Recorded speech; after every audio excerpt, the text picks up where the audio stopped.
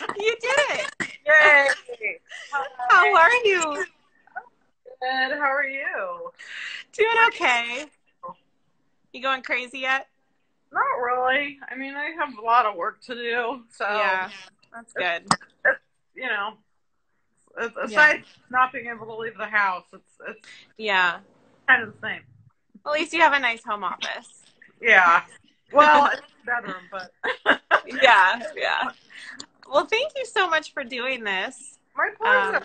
Yeah. So excited. I haven't seen you in so long, and I just No. wanted to thank you and also just congratulate you on such a massive success. Thank you. And just thank you for making such a brilliant and relevant and important show. It's incredible. So congratulations on it.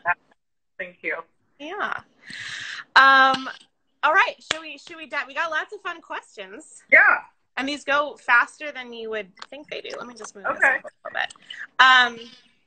So can we talk about the casting for the morning show? Yeah. Let's just go back to you developing the pilot. Did you have certain people in mind already as you were writing it? I very rarely do. Okay. I mean, obviously I had Reese and Jen because they preceded me. Yeah. But I really am not a writer that uses real people as any sort of placeholder for a character. I really just think of it more out of my own DNA, and then that actually casting becomes really interesting then because I'm looking for. It's not like you're looking for something so specific because you're like, oh well, I was thinking of George Clooney. It's like, to me, it's like a set of it's like an emotional DNA that you're looking for, and different people kind of illuminated in different ways. Yeah, that's interesting when you hear it out loud from different people. Yeah, it's always nice to go in with that perspective because then we have a little more room to play. Yeah, and bring so many different options and things like that. Yeah. So I know Jen was kind of on board first, right? I think Reese was. Actually. Reese was. Okay. I think, but I don't really know. I don't know the mythology right. perfection. Like, I know it's Michael Ellenberg had the idea, and it was based on a book by Brian Stelter. And I think he went to Reese, and they went to Jen. But I don't hold me to that. Okay, legally. I won't. I promise. What happened? So then how did that casting process unfold? I'm sure, from our side of things, once you have people like that sign on, our job gets a lot more fun. Sure. because so many people are interested, Yeah. Who was next after that? Do you remember? I believe it was either Billy Crudup or God bless that man. Oh, he's amazing. What a great person too. Just lovely to work with. Yeah, that's what I've heard. He's been on so many of my lists for so many years, and I don't know why. Maybe it just wasn't the right role, but I mean, wow, did he hold out for the most perfect? Yeah. Like, what a gift to everybody just to see him in that role. It's amazing. Yeah, it's a pretty good union. Yeah. And then Steve Carell was and Mark Duplass. Those all happened pretty close to each other. Okay. So was there any time, like what were some fun, unexpected happenings that maybe happened during the casting process? Maybe something that someone signed on that you were really excited about that you hadn't thought of.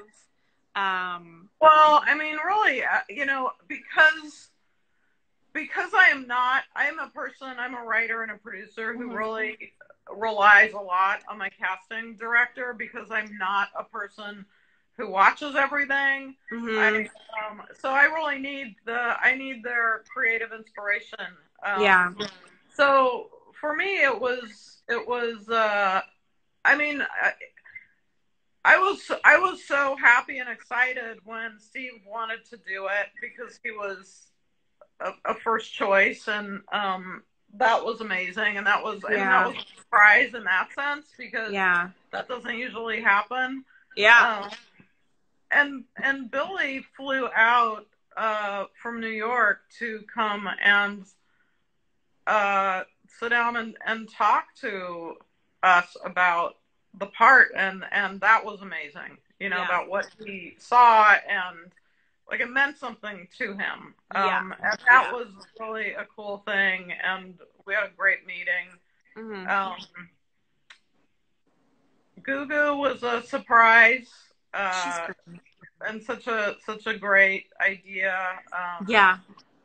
But that I you know, was sort of a thing that happened that I wasn't expecting. That was just a great blessing.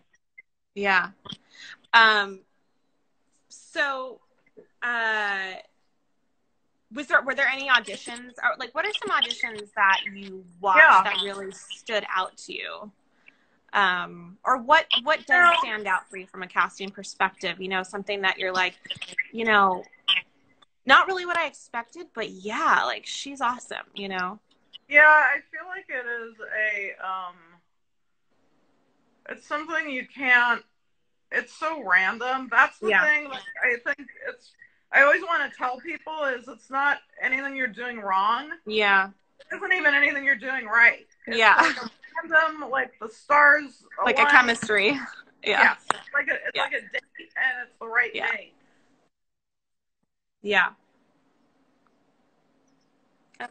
Character come alive for you, and it's maybe they have a quality that you didn't see in the character that's interesting, you know? And sometimes it's the opposite. Sometimes they bring something, like they're really right in a lot of ways, but they'll bring something that is just not right, you know? Like some fundamental, like, psychology of the character, and that, again, is just, it's like a chemistry thing. What would you say, so kind of changing gears a little bit, what would you say is the biggest misconception of being a showrunner? If there are any. Well, I don't know what, I suppose before I did it, I thought that it involved feeling powerful.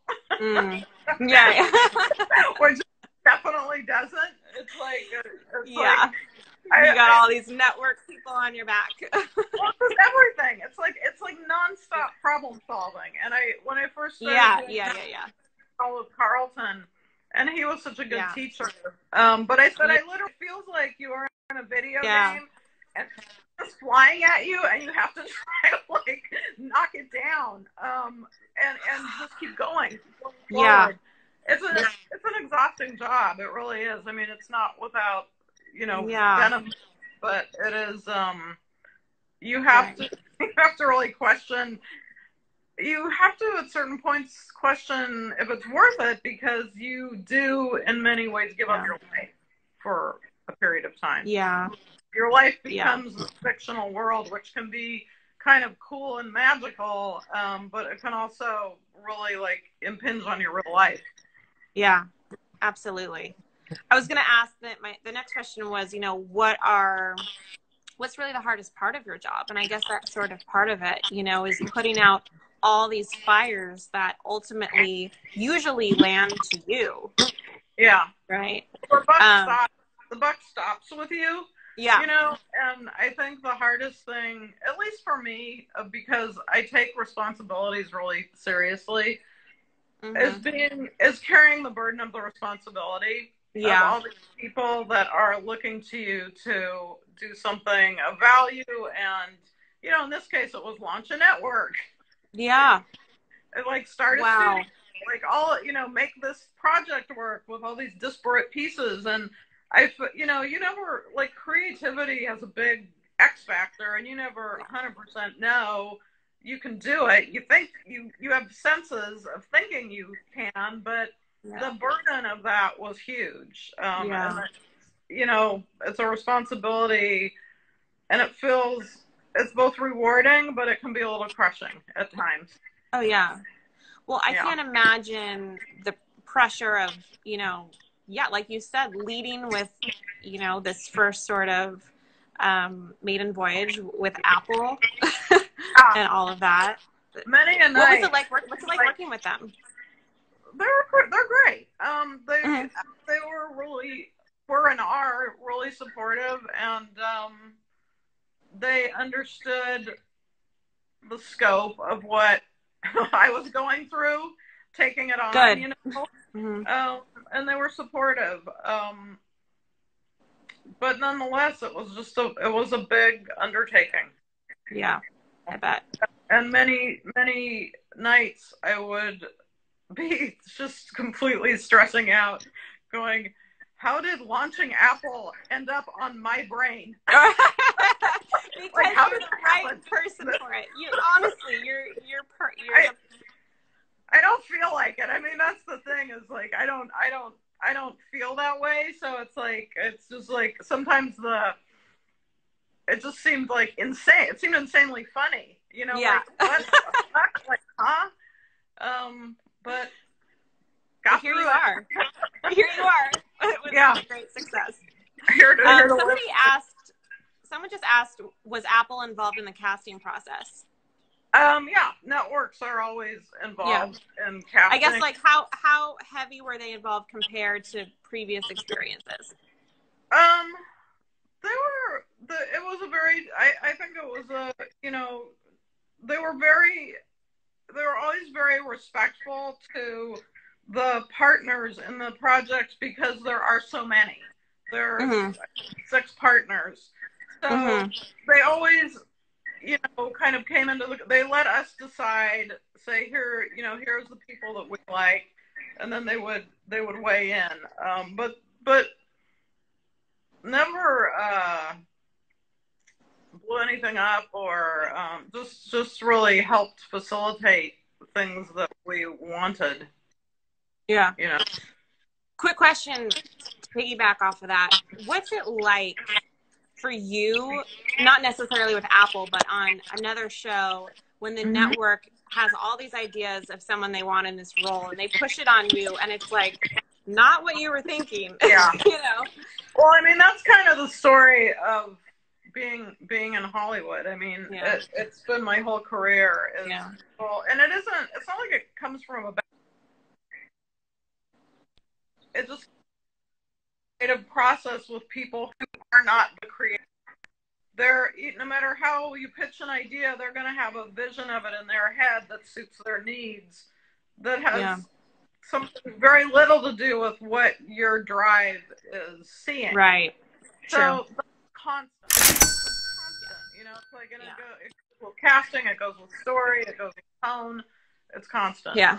So the notes. That's what you have to get used to, just working with. Yeah, absolutely.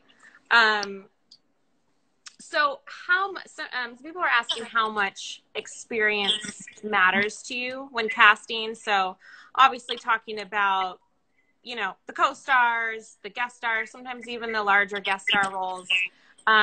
When you're looking through choices that, you know, casting sends to you, if someone really jumps out at you, does their lack of experience ever sway your decision? No, it really doesn't. I mean, I would say sometimes it's better if they have less experience, than they've done things that aren't the right show. Yeah. What you're looking for. But I took chances on a couple people that I think turned out great. And Olivia, you know, hadn't done much. And that was like a classic example of, like, we're looking at this tiny little video of her, and she just had this quality that was perfect for the character. I was really excited when that got sent to me and I saw her. Yeah. That was a great find. But no, I actually enjoy, I think it's always fun to find somebody new, you know?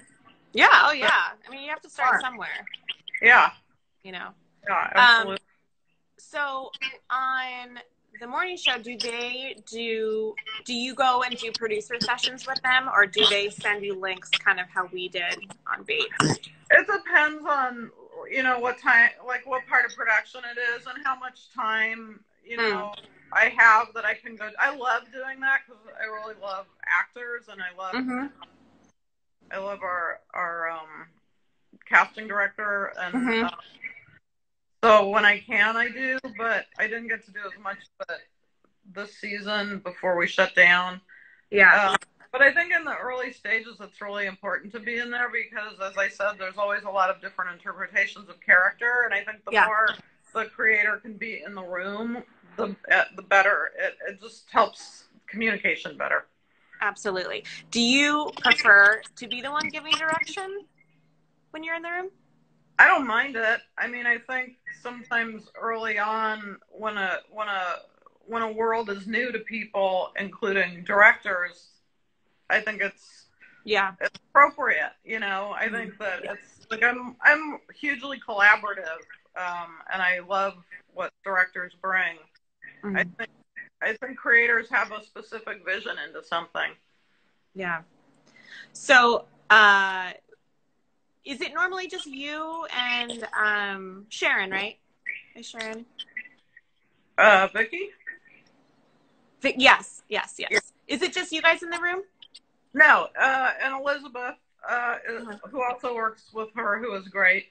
No, and then usually because Mimi Leader will always be there, who is our wonderful director, and Phil Ellenberg is often there, and is a very active creative producer on this.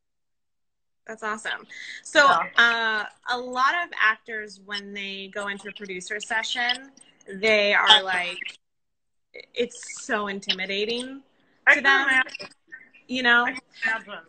Yeah, and you're so warm and kind, but sometimes producers don't really know how to interact, and it's just kind of a scary, just not familiar experience. So, and a lot of times they ask, should they make small talk and just kind of show a little bit of personality? I mean, how do you feel about that? Do you like when an actor comes in? And I mean, you like people to come in, and I mean, we're a pretty friendly room, so we always try to put people at ease and talk a little bit. You don't want people to go on because you're always on a schedule. Yeah. I think just like genuinely connecting if the person is allowing it. Yeah. Which is a horrible thing to say that anyone would. It's true. Some people don't. Some people want to have a wall. Right. I think you really have to feel it out with each individual audition. I don't think there's a hard and fast rule for all of them. Yeah. But like at the end of the day, all you can do is be yourself. Be professional, be prepared, be yourself, and it will happen with the right people for you. Totally.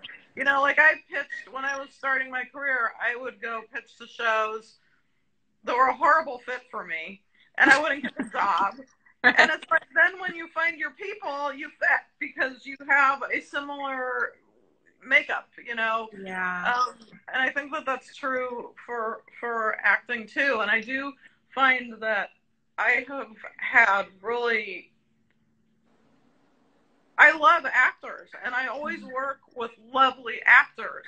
And I'm like, well, maybe that's not a coincidence. Well, because I love them and I'm respectful, and absolutely. I think it's a circle. I like being able to communicate with them all the time. And obviously that's a thing you have to understand too. Like if a producer opens a door to you, or a creator opens a door to you to participate a little more in the back and forth of the scripts, don't overwhelm them because the door will shut. Oh my God. Like you have to, like, it's a great thing, but you also have to remember, like, they're dealing with so many people that have this opinion, that opinion, that like it can't become too much. Right. But I think people generally know that and kind of respect and appreciate it. But like like some of my best collaborations have been with actors. You Right. know? Yeah. I mean, I think that's great. Primal and I still talk several times a week. Like we Sweet. just have like such a great creative, like brain meld, you know. Yeah. And you know, I don't know. I feel like those people are all so lovely and nice, and the same with this cast. Just really, really good people, smart. I love hearing that. I think, you know, casting directors really try to take that into perspective and try to, you know, if we hear anything around town that they've been, you know, kind of nasty to someone or whatever, like, we're not going to put those people forward, because why would you want to work with them? Right. You know? Yeah. So it's just so important. I always say sort of my life motto is to work hard and be kind, which I think is, you fall in line with that. It's just so important. It is important. And I think too, it's probably very difficult when you do hear stuff, because there's a lot of sometimes games of telephone and how you hear stuff back from the set, you know, and so then you kind of have to investigate a little bit. Like what really, you know, because that can be very dangerous too. But I think always trying to kind of give people the benefit of the doubt, and communication is huge. Like just talking to people directly about issues, you know. Yeah. Yeah. So it just goes to show, you know, if you're, you know, a jerk to the crafty on set, it can get back to someone, you know. Yeah. I mean, I think in general, the shows I've worked on, it's like people want a harmonious set, because that's their world, that's their family. Right. You know, you don't want your relatives to be assholes. Absolutely. I love that. Absolutely. Really quick, let's talk about table reads. Yeah. Do you guys do table reads on the show? We do. Yes. Okay. So. I'm sorry, Dave. I'm afraid I can't do that. You know, a lot of shows don't shoot in LA. Right. So they're just kind of getting used to not having them. I know they're really helpful and they're enjoyable. Yeah. But I think one thing that I've seen from my perspective is that actors actually get really nervous for these table reads. Yeah. So do writers. And casting directors too. Get nervous for table reads. Yeah. I think every they're fun, but they're nerve-wracking, right? Yeah, they totally are. It's a little mini. Yeah. I'm sorry, Dave. I'm afraid I can't do that. Do you think? I mean, in your opinion, is it kind of a little bit of a test? What I think it is good for is it breaks the ice. Yeah. Because I think all creative people we're all nervous. Like we're all like we want to do it right. We want to get it right. We want to meld with everybody. And I think that those things happen in stages, and so I think it's a good icebreaker for every episode. I also think it's just really useful. Do I think it's a test? I've never had somebody fired after a table read. That's good. Yeah, like I think that would be a little harsh. They would have to be really. I can't even imagine. Like, it's happened. Wow. Yeah, it's not fun, and it's good to hear your perspective from that. It's not common, but sometimes it's more common with the executives who are there, and that makes sense. You know, they'll hear something, and you know, I don't know, is she the best person for this? And then they'll go back to the drawing. It's rare, but it's good to hear that. I think overall, it's more of just an icebreaker. Yeah. And for you guys to hear the material, right? Yeah, totally. It's never a test for them. Yeah. Needs to go, is this scene structured well? Are these lines working? Can I cut something out of this? Is it dragging? You know? But it's never about like, oh, I didn't like that performance. Well, that's good. That's good to hear. Because I know casting directors too get nervous. It's kind of like, this is our presentation of what we've put together, and this is the first time everyone's hearing it. So there's a lot of pressure, you know, for us too. But it's good to hear. You know, we're kind of all in it together.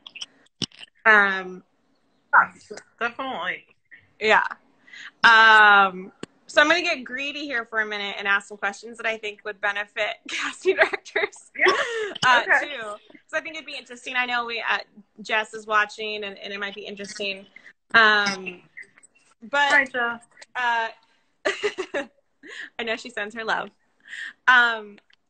What's your preference? You know, when a casting director sends you a pitch of actors that they've read, or maybe some ideas from lists, do you like when they interject their opinion, or do you kind of just like to have a blank slate and just not really have anyone's opinion to start, and then maybe go to them after? It depends on the person, but the people that I've worked with who I respect so much, I always like to have, like, I like when they just, like, they give it to you blank. And then if you have questions, or you're like, I don't know about this person, if you are overlooking a person that they feel strongly about and nudge you a little bit, I always found that very helpful. Okay, that's good. So sometimes you need to be nudged to look at something else, or to, you know, because you're making a huge judgment off of a minute of material, you know. Yeah. So I think that's nice, but that also goes to really trusting your casting directors and knowing that they have your sensibility and that they get it, and that they know what you're looking for, sometimes more than you do. Right. Hopefully that's the plan, at least. Yeah, well, that's what makes them great, you know, the great ones. Yeah. Yeah. What's it like when how do you feel about the writer of an episode, and you know, maybe this pertains to only if they've created a character in that episode, but how much of their opinion do you like them to weigh in on if it's like their episode, or they've created a character or something like that? I mean, that again depends on the writer. And it depends on if I feel like, a lot of times I just want to make sure everybody is on the same page with sensibility, with tone, because that's always a tricky thing. I think especially if you write a lot, like something that's kind of tonally different, it maybe requires a little more policing, I guess, of opinions. And it's trickier on this show because there's so many partners that it's like one more voice is not really super helpful. Yeah. Like, in a perfect world, would I have every writer produce every episode that they contributed to? Yes, I would, but it's just not always a practical reality. Right. I'm going to ask a question from one of our favorite gals. Can you see that? Yeah. How do you feel about people ad-libbing in the room?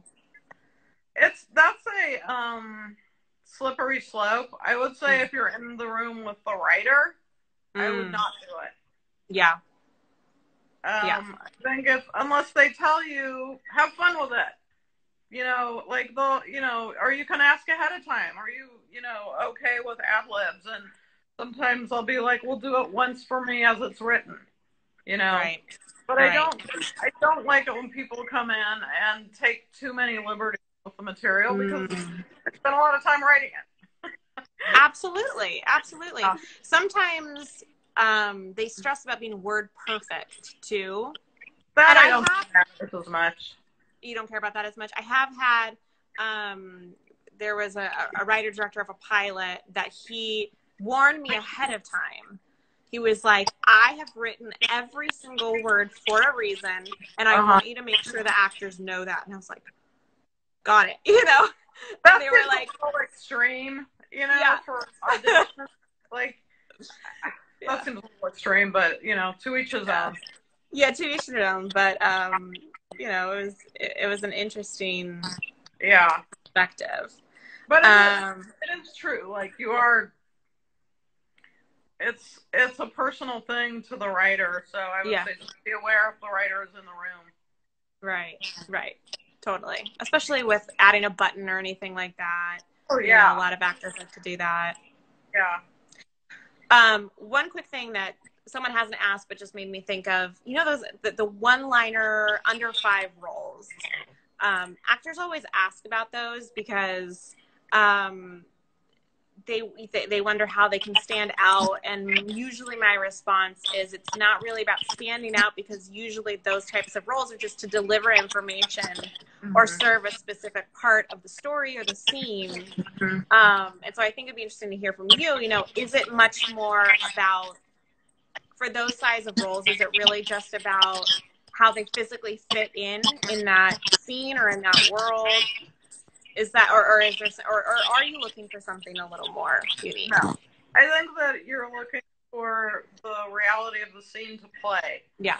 And that I mean, it really, a lot of times when I like to look at old movies a lot, and sometimes you'll see like someone who became an iconic star in some sort of one line walk in, walk out, and the great thing is you never notice who they are. So it's like it isn't like, oh, some people just have this power and they just walk out. It's like, no, it's not. Sometimes, right, you know, right. Your job is to come on, be part of the reality of that scene, work with everybody else, and do your job. And you know, that's very much appreciated. Yeah, I think that's very much appreciated. That's what we. Yeah, that's something that we talk about a lot, but it's good to hear that from you. Yeah. You know. What is this? Oh, so I know you're definitely not against this because Nestor's on the morning show, but just in general, what are your thoughts and opinions on reusing actors from different projects that you've worked on? Are you super open to it? Are you? Yeah, I'm super open to it because I feel like you, if you have a good relationship with them, I think why not? It's like being creative with someone is a great, you know, if you're good at it together, you're like, of course you're going to want to do it again. I think sometimes it's tricky because you can have an idea of that person in your head, the previous character they played, and you have to be open to the fact that this can be different. You know, it's not going to be them just doing that same character. So that can be a little tricky, but I just feel like those relationships are so valuable and special that, yeah, I mean, I want to work with everybody I've worked with again.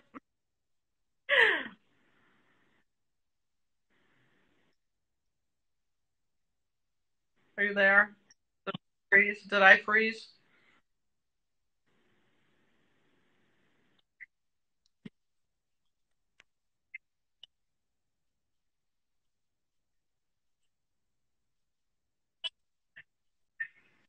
Yeah, and they're friends. I mean, it's fun to work with your friends. Yeah. You're kind of freezing out. You're good. Okay.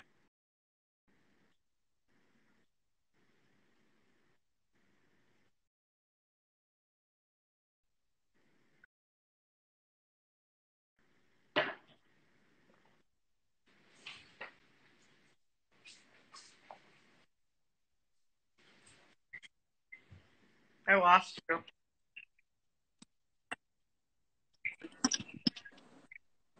Yeah, are we good? You can hear me. I can't hear you. You can't hear me? Now I can. Okay. Can you see me? Yes. Okay, we're back in business. Okay. Sorry about that. Is there a certain level of like unspoken maybe encouragement from your agency to ever hire actors from that agency, whether it's this or something else? How do you mean? So what do you mean? Like sometimes with movies, the agencies really try to package everything or just try to encourage the director or sometimes even the showrunner to say, hey, maybe you should sway towards this guy because, you know, we're with you and it helps our agency. Sometimes we see that. So I was curious if you had ever come across that. I don't really, because I don't deal directly with the agents most of the time. Yeah. That's good. Well, great. That would, it's just time consuming. Yeah, it really is. Yeah. Not necessarily productive. Yeah. I mean, when it gets to a specific point where you need to, of course, I would, and that's different. Yeah. So the question of the day for everybody right now, and you may not have an answer, you may not know, but it's obviously so many people are wondering how our industry is going to change after all of this. I know. Do you have opinions on that? I feel like there's going to be a lot of development, and there's going to be a lot of, I feel like when we're finally able to safely do production again, it's going to be like pilot season on crack. That's what I was thinking. It's going to be so fast and furious and such a tidal wave of need. I think, we're gonna have to get through this dry spell, and then I think it's gonna be pretty lush. That's good. Do you think it's gonna take a while to get that momentum? I think people are gonna be so prepared for the word go. I think it's gonna happen pretty fast, and I think everyone is gonna be aware that everybody will want to go back into production. Everybody has the same needs. Yeah. People are going to be trying to outmaneuver things ahead of time as soon as I know. Sense in the air that we're going to go back. Yeah. Oh, I feel it. Trust me. I mean, my production was halted. Were you in the middle of shooting? Yeah. Okay. Hey. I know. So some other quick questions that people had asked were if there were any just memorable, whether it's a casting moment or not, just a showrunner moment on this show or any show in the past, just if there were any memorable memories or funny stories or anything that kind of sticks out. Oh, that have to do with casting? Sure. If they come off the top of your head, or it can just be a production thing, I mean, it's funny. It's like production. I really can't. Of course, I can't think of any off the top of my head. There's hundreds of them every year. Yeah. But they're also really hard to translate because they're of such a specific, weird set of circumstances that are funny or memorable in that. But it's like setting that up is very impossible.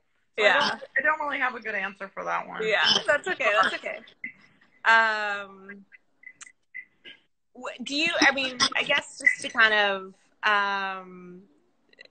so many questions here, to kind of leave everyone, what is kind of if you could leave actors who are sort of in that, either just starting out or maybe in that co-star, part of their career, just anything that you've maybe learned over the years that you would pass on to them?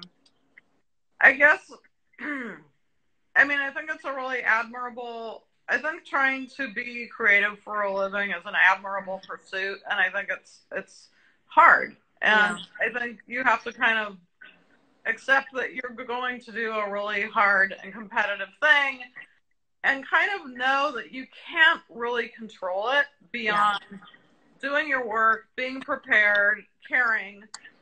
You can't really control it beyond that. So don't beat yourself up if you didn't get something, or you feel like, oh, I should have done it this way, or it really has so little to do with that. Yeah. And I think try to find as much joy in the process of doing it as you can. And really, that has always fed me when when I was trying to break in, when I was having a harder time in the business than others, my joy of writing would pull me back into a place where it made sense for me to keep pursuing it. And I think just try to live in the joy of your art, because that will always feed you. Yeah. And just don't beat yourself up. That's my I know it's hard. Trying to do something really special and hard, and just go for it, and do the best you can. Yeah, I do have. There's a few writers in the house who have been asking some writing questions, which I'll just ask really quick. But a lot of writers are stuck in this position where it's so crazy, you know, from my perspective, acting is a really hard thing to get into.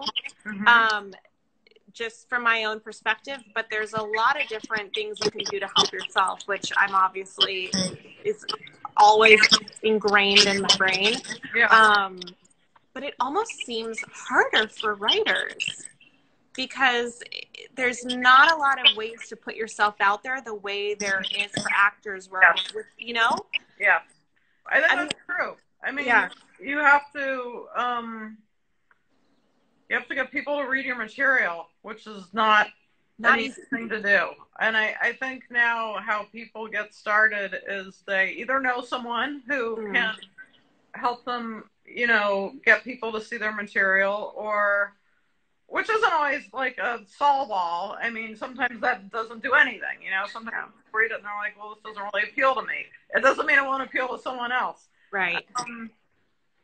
But a lot of people now, I guess, the more common way is to get a foot in the door job at an agency, or, you know, literary agency, or on a production, in a writer's office, and get to know. It's all about getting to know people, and, you know, I think doing such a good job at your entry level position that people want to help you. Because I've worked with people who, you know, are just there to try to kind of get their script in front of you. And I get that and I appreciate it. But it's like, man, if someone comes in and is such a great PA, or is such a great, you know, writer's assistant, and you appreciate the hell out of them, because production's so hard. Like, anybody who is there who is really willing to be supportive and happy and, you know, is happy to be part of the team. That's hugely meaningful. And then you always end up wanting, at least I do, I end up wanting to help those people, you know, or to like give them whatever, like, extra push I can. Yeah. So, how often do you see those types of people move up? Is it like, I've had a lot of them. I mean, I feel like it's important when you hire people for being writers, assistants, or PAs to read them before, so that, you know, they have something that you want to help them achieve, you know, because I know people don't necessarily just want to be like getting people's lunches. Like, I get that. And it's part of moving up the ladder, but I think it's important for employers to know who they're hiring, and if they could actually help them, you know, if like, this is a writer I would maybe hire someday once they learn the ropes a little bit, or they have a good voice for character, they have a great, you know, I think that's important. It's like a responsibility. Yeah. And then one quick question, because I know there's a lot of writer PAs, you know, out there trying to make that step. How do you feel about when PAs or assistants speak up in the room? Like, is that sort of a thing where you should just read the room? Do you encourage pitches? I think it's read the room, because it really depends on, like, I don't think it's good to do too quickly, but I think once you're settled in, and I think if you kind of measure it out a little, so it's not like you're suddenly like the loudest voice in the room. But I'm definitely not one of those people who is like, oh, the writer's assistant should just be invisible. I feel like that's stupid, you know. But and I've had really great writer's assistants who I mean, Tori Spear I still am working with, you know. Yeah, she's awesome. The producer, writer on the show now. Awesome. And then, so I think, you know, it depends on who you are, and it depends on who you're working with, because everybody has different attitudes about that. Yeah. And we're almost out of time. So I'll leave you with just one last more positive question. And it's just, what's like the most enjoyable part of your day-to-day, or the job in general? What do you love about it most? I love living in fantasy worlds. I love forging fantasy worlds. I don't know why. It's a weird thing to want to do. Hey, I think everybody here does too. But it is. It's really magical, and I love being able to do it with other people, where we're all basically trying to achieve this invisible reality. weird. It's a weird thing to do for a living, but I do think it's really special. It's really fun. And it's just joyful, you know? Yeah. Brings much needed distraction right now. Yeah, it does. And what are you watching right now? I'm actually just rewatching Succession. Okay. Because I really love that show, and I don't watch a ton of stuff. Like when I watch something, I really watch it very carefully, thoughtfully. So that's kind of what I'm doing right now. Yeah, I try to do the same. Yeah. Well, you are amazing. Thank you so much for this time. Thanks. Thank you. You're the best. All right. Well, I'm here. Thank you for this. Wishing you the best. Stay sane. Stay safe. You too. Talk soon. All right. Thank you. Take care. Bye. You too.